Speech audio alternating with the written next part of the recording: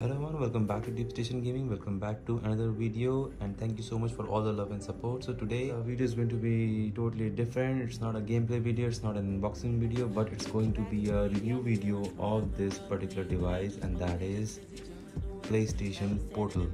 So yes, finally I have it in my hand after waiting for a good 1 month. It got launched on 15th of November, but yes, I got it a weeks back, and I am blown away with this device. People have different mindset regarding this device, but yes, I'm going to give you my impressions, my first impressions, my reviews on it. And yes, the likeness and dislike of this particular device is totally subjective. It's based on people's choice and the need what they have with them. So yes, I'm going to be giving my review on it, the video. And yes, if you're new to the channel, consider subscribing, and if you're old, thank you so much for watching the video, and do like the video, share the video, and subscribe to the channel as well. And let's start with the review of this particular PlayStation. So first, I'm going to tell you what is this device all about. So basically, this PlayStation Portal lets you play your PlayStation 5 games not natively but through internet over remote play on this particular device. And looks wise, it is exactly like DualSense controller with a tablet screen wedged between these two. So if you compare with it with DualSense, it's almost the same thing. Like this DualSense controller, as you can see, this is white in color. This is stock DualSense which comes with PlayStation 5, and this device is exactly the same. If you want to keep it side by side or one above the other, so it looks same. Keys and everything are same. Only difference is with the joystick's a bit small in this one. In PlayStation Portal, in the DualSense, it's a bit bigger, so people with large thumbs, they have to put the stick grips on this particular joystick. In the same way, if I compare it with the black one as well, the design is almost what it's equivalent to the DualSense only, but yes, it's black in color. That is, PlayStation Portal is white in color, and as of now it comes with that color itself. No other colors are available, or it has been launched yet by Sony. And for your current information, this device hasn't been launched in India yet, and it is not, as in no news from Sony India that whether it is going to be launched or not. So they have launched PSVR 2 after 10 months of the official release worldwide. So maybe next year it may come and it may not. So there is no concrete information on this thing. And PlayStation India being PlayStation India, so they keep quiet till the time the things arrive. So forget about it. If I talk about the build quality and the looks wise, so looks wise it's a DualSense cut in half, and a tablet screen has been wedged in between, and it has 8-inch of LCD screen which has 60 Hz of display. It's a full HD screen, and to my surprise, the visuals on this screen is flawless and amazing. If you have a good internet or Wi-Fi connection, the graphics looks amazing, the screen quality is amazing, and the brightness is also like very good. This left side of the controller with D-pad, this joystick. The other side, this keypads with the right joysticks. All same buttons are there, and it has up firing speakers as well. As you can see over volume up down button, and we have this microphone as well, and we have the Sony branding. Plus this is a power button, and this is a PlayStation Link button. So if you have the Pulse Explore Buds or any new upcoming launching PlayStation headsets, it can be paired with this particular device. But yes, there is a drawback as well. It does not have any Bluetooth support, so you cannot pair your existing TWS or any other headset. Connect your devices using this 3mm jack which you have over here. You can connect their wired headset devices, and there is a charging port Type-C cable which has come with this. This is Type-C to Type-C cable. You can use this particular cable to charge this particular device. Switch it on. Yep, it's a clean PlayStation logo is coming up over here. It takes a while in booting up, and yes, it has opened. As you can see over here, the Wi-Fi signal is there, battery signal, then we have the time, and over here we have this brightness, airplane mode, and settings. I don't know why they have given this airplane mode for this thing, because this is an internet device only, so I don't think so there is any need for this one, but I don't know. This is the settings. Under the settings, the UI is very simple. There is nothing rocket science in this. You have this network tab, your system settings. Under this you have these options. You can update the device as well from here, and other things, display and brightness. If you tap on this one, so this is a touch screen device, and touch is also very much as in effective. It's not like laggy at all. So yes, quality wise this device is amazing, and in build quality and UI interface it's very simple, anyone can use it. Over here you can check the brightness of the mute button as well. It's standard. As you can see, this is a mute button. Over here this is the brightness. Maximum peak brightness of this one is like this. I hope it's totally visible. And if I have to connect my PlayStation, I just have to press the PS button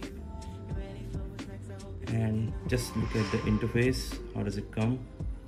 And it's just trying to connect to my PlayStation 5 as of now. So for this you have to keep your PlayStation 5 turned on or in rest mode, and if the PlayStation 5 is in rest mode, you can definitely turn it on through this device. You just have to click on this play button, and yes, as you can see, my PlayStation screen is visible now.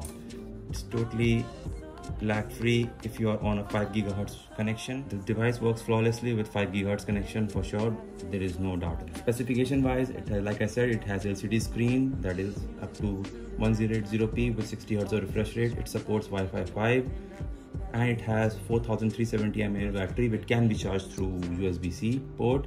Top firing stereo speakers like I've told, 3.5mm jack for your headset connection over here, and it supports Sony's new PlayStation Link enabled headphones for lossless audio. So this is a button for the PlayStation Link. If you have Pulse Explore buds or the new Pulse headsets, you can connect it through it. Otherwise no other existing headsets cannot be connected.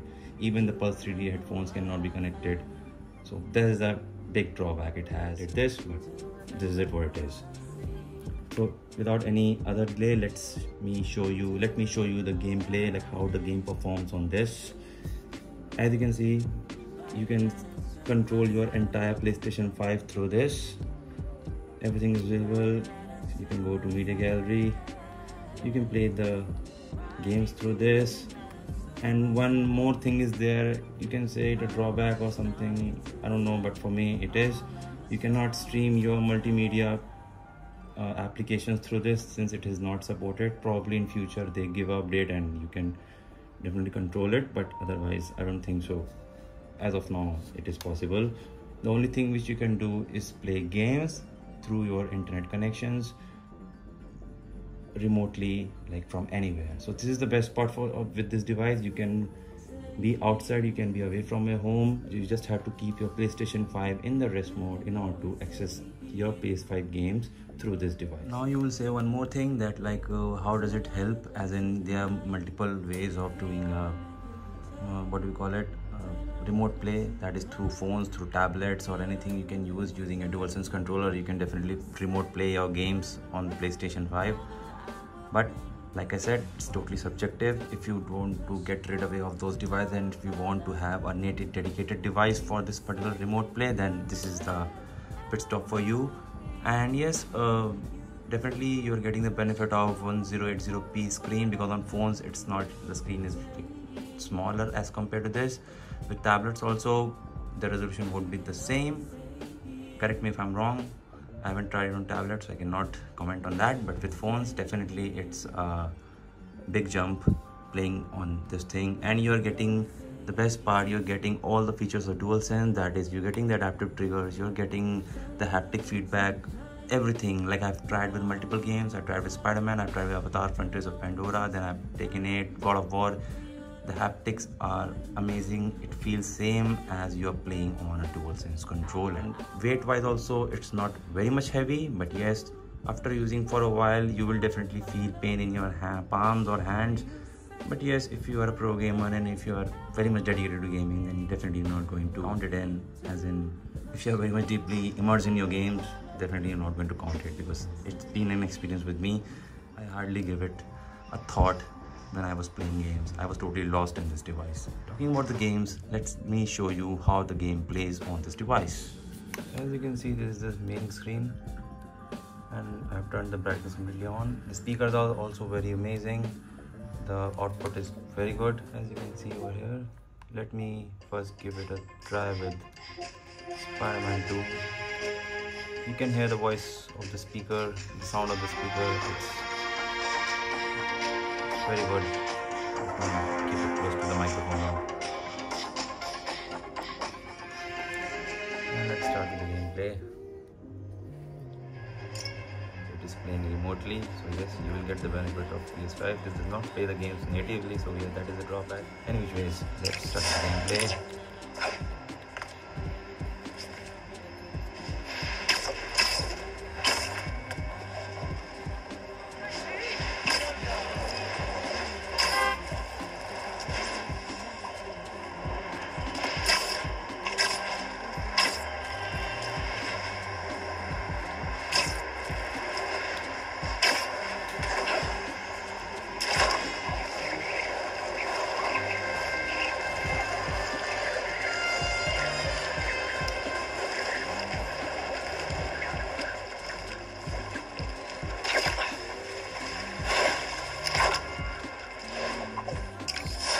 Currently game is running at 60 FPS in the performance RT mode, or you can say the performance mode,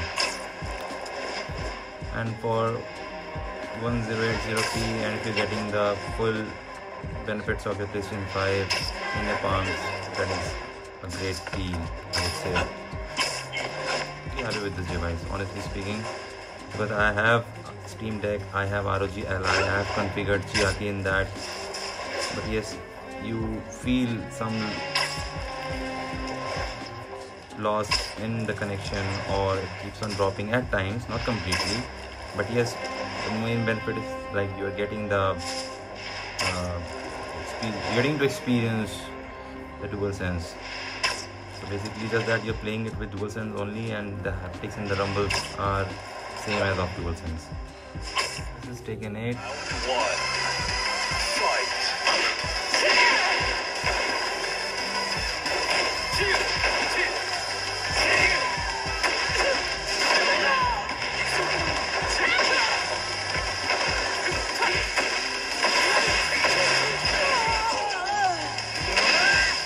And this is Avatar's Frontiers of Pandora, so this game has been launched recently, so yes, I'm going to try this as well on my portal. I was on my bed, I was enjoying this game, it was fucking flawlessly, so I did not have to turn on my TV. So yeah, for those, like I said, it is totally subjective. For those who don't have multiple TVs in their home and they want their families to watch the TV and they want to play the game as well at the same time, so this is the best device. You can definitely go ahead with it. We do not need outsiders meddling. What clan are you? You there. Come. Quickly now. Please.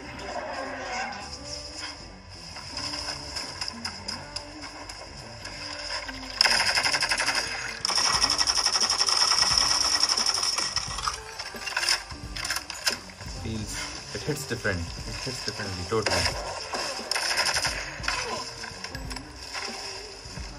So this is the lag experience, like how much lag is the device is getting. So for me, there's definitely no lag when you are connected to 5 gigahertz of network. So it totally works fine, flawlessly. So currently my PlayStation 5 is also on Wi-Fi zone, not the LAN wired connection, and this device is also on Wi-Fi. So as you can see, it's working very much fine, and I have the speed of around 300 Mbps. So yeah, it works totally well. If I start a game as well, it runs pretty good, honestly speaking. So this is Spider-Man 2 once again. Let's start. As you can see, the back screen also changing at almost at the same time.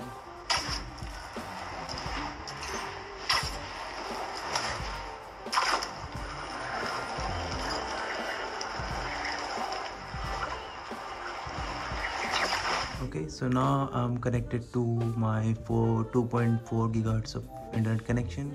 Let me connect to this one. Yes, now connected to the other one.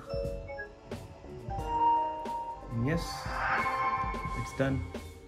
As you can see, it has connected. And let's play a game once again. Which one should I go for this time? Let's play Days 1. Yep, we are in the game now.